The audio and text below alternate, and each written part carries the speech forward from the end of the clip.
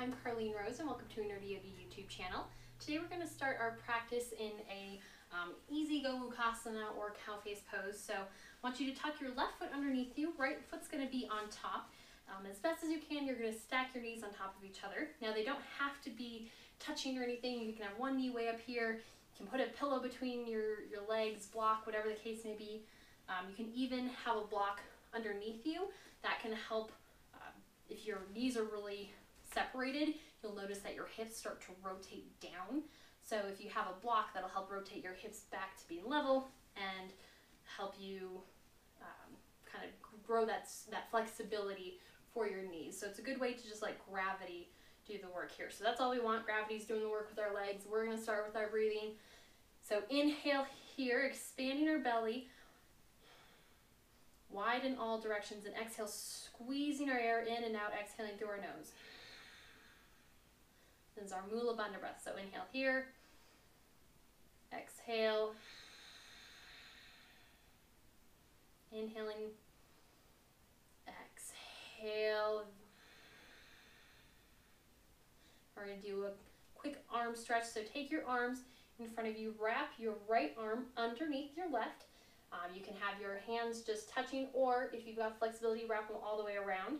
You're going to lift your elbows high here and exhale, just rounding out your back. So we'll do a bit of a cat-cow.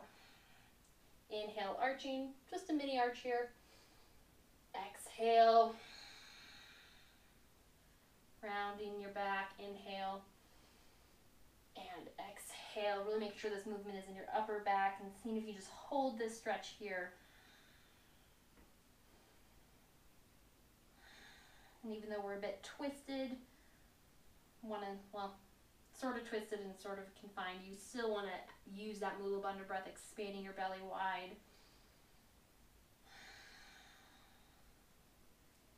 And release your arms, feels so good.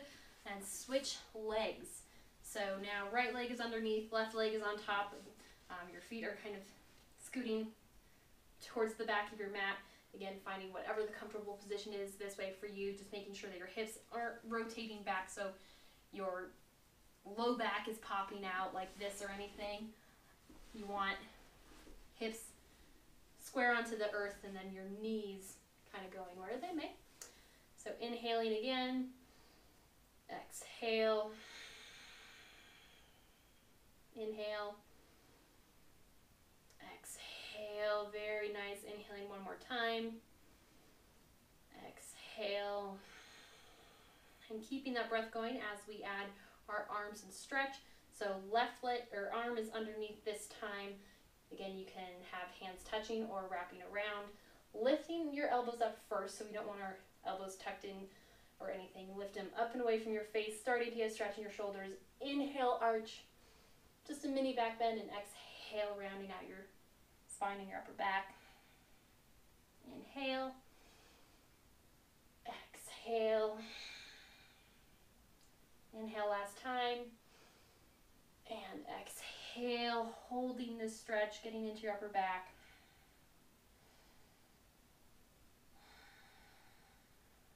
Starting to release any tension that you have in your upper back, your neck, your shoulders. And exhale, gently release that. Very nice. Now from here, make your way however you want to get there to a down dog. Make sure you got your fingertips and ring of the palm planted firmly onto the earth. Pedal out your feet here if you want to start to warm up the backs of your legs. And from here, slight bend in your knees and elbows. Wave your spine long, create a lot of space for your neck and your shoulders, and then bending deeper, getting your elbows involved. Wave yourself forward to plank. Come onto your knees. We'll go through a diagonal chaturanga. Have healthy shoulder alignment. Wave yourself in and up. You can come to cobra, you can come to a high cobra, you can come to a lower cobra if that feels good. And exhale back to down dog. Very nice. Now from here we'll get a little bit more twisted, so we're going to spin your feet and bend your knees to the right. So we're in a twisted dog. Starting to stretch our right side body.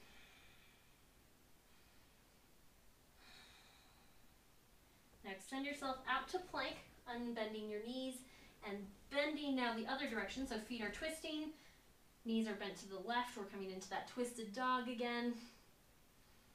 And don't worry about moving your feet here. They're kind of in like a, walking like an Egyptian type position. So you've got one sort of in front of the other. So just leaving your feet kind of where they are and then spinning on your toes. Come to plank. Twisted dog to the right.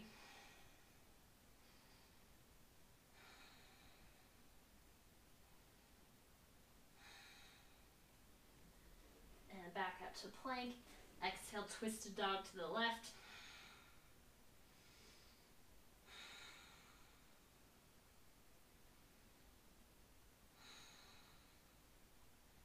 Very nice, back to plank. One last time here, twisted dog to the right. This time I want you to keep your feet where they are. Just extend your legs. So again, feet, knees, everything stays the same. Now we're in a twisted side plank here.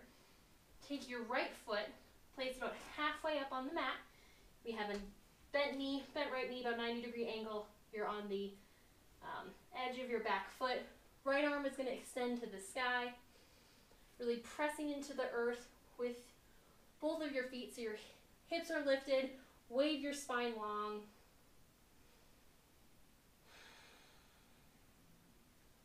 Holding this stretch for another moment. Now for a fun, funky thing, you're actually going to come all the way onto the floor, sitting down.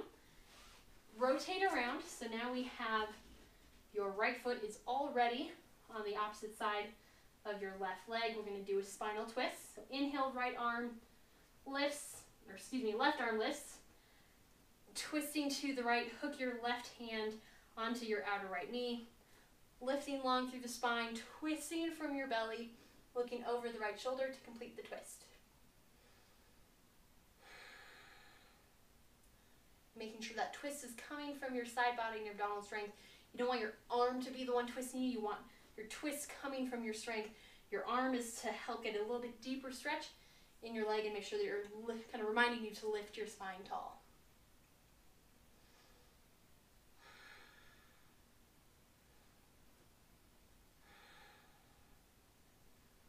Awesome. Gently release that. Make your way back. So this will be kind of a fun, funky transition. Right foot's planted on the earth. Hands plant down, stepping back to your high plank. Coming through your diagonal chaturanga. Inhale here, prepare. Weaving yourself in and up, back to down dog. And now to that twisted dog on the left again.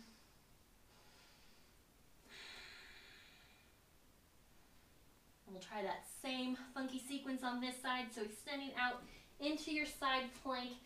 And you've got your feet kind of one foot out and one foot in front of the other. Holding this for a moment and then stepping your left foot about halfway up your mat.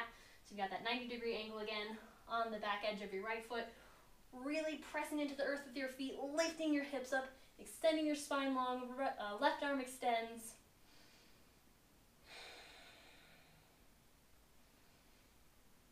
You can look to the earth, you can look to the floor, whatever is most comfortable for you.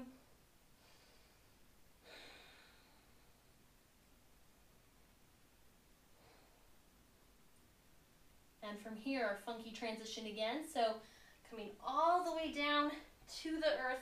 So you're going to take a moment sitting on your right side, and then I'm going to scoot some on my mat. Twisting, so now your right leg is extended long in front of you. Flexed heel and left foot is already on the outside of your right leg. Inhale, wave your spine long. Right arm lifts. Twist yourself. So again, that twist is coming from your core strength, your abdominal strength. Hook your right elbow onto your left knee. That way you can pull your knee and your leg just a little bit closer to your body for a deeper hip stretch. Extending your spine long still, make sure you don't lose that. And then finish the twist by looking over your left shoulder.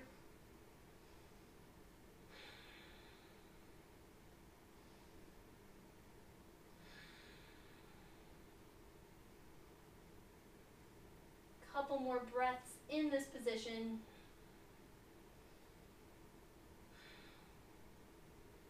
And then our funky transition back. So rotating around, coming on to your foot again, starting to lift up, planting your hands, stepping back to your high plank. Come onto your knees, diagonal chaturanga to the earth. Inhale here, prepare. Rolling yourself in and up to cobra. Exhale back to down dog.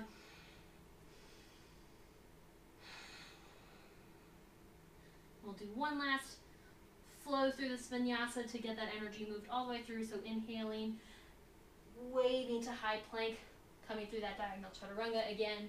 Inhaling here, prepare. Rolling in and up. You can even come to up dog if that feels good, lifting your legs off the earth. And exhale through your pointed plank back to your down dog.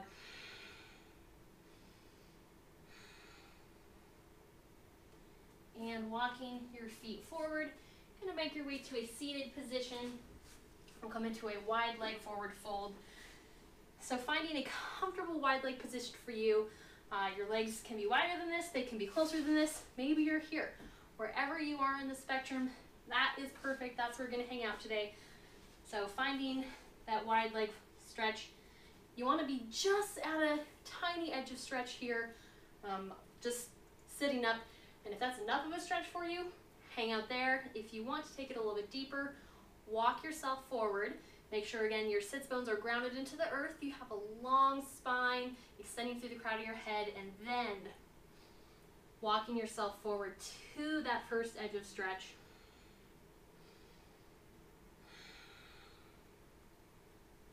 You can flex your feet here, and when you're doing this, make sure that your legs not rotating back or forward. You want your knees and your toes pointed up. That way we're not twerking our hips or knees in any weird position. Getting into our inner thigh, which are part of our deep core line, so we don't want to neglect that at all.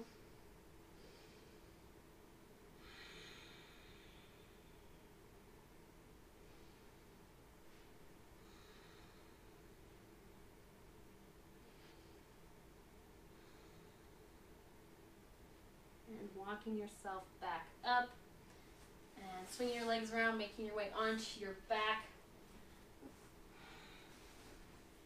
Have your feet planted and windshield wiper your legs for a moment.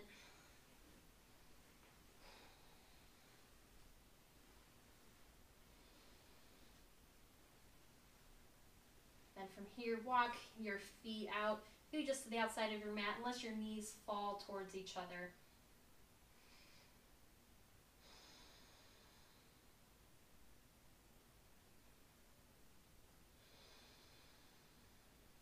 Still using that little abundant breath as we're starting to make our way into a cool down resting pose.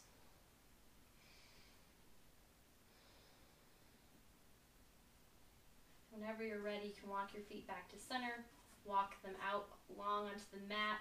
You can even windshield wiper your feet here, that can feel good. You can even get a little shake through your body as you do that. And then settle into that final resting pose, relaxing out onto your mat and onto your floor. Settling into a new neutral after that fun, funky flow. I hope you enjoyed it. I hope to see you on the mat again. Make sure you're subscribed to the YouTube channel so you get notifications when we got new videos. And of course, get on the League of Nerdi Yogis email list because you have exclusive content waiting for you there. Namaste.